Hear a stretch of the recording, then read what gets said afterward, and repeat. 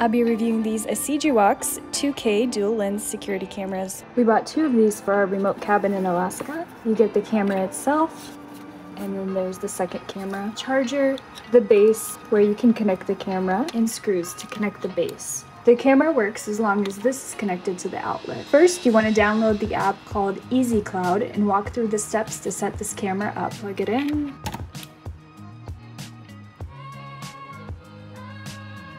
Over here, you will find a place to insert the micro SD card. Okay, so what happened is I put the card over here, and as soon as I placed it here and I closed it, this whole area, this whole plastic started to overheat. You could even smell it. Then what I did was I removed the card.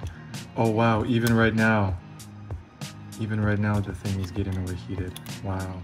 This could be a problem just with this particular device. This card becomes really hot. I'm so glad I checked on this before just plugging and going, because I'm pretty sure this could have started a fire. Okay, so a few minutes later, I put the card in again and I tried it, and this time actually it is not overheating. So I placed the card again, and this time nothing is overheating. So I'm not really sure what happened last time, why everything started overheating, but this time it is not. It's been about 5 minutes and I do not feel any warmth. The whole concept of this camera is great. Having the 2 lenses, and they could be observing completely 2 different directions. But the drawback is, there is a risk of overheating, and it's not very consistent either, so I can't say that this camera overheats indefinitely.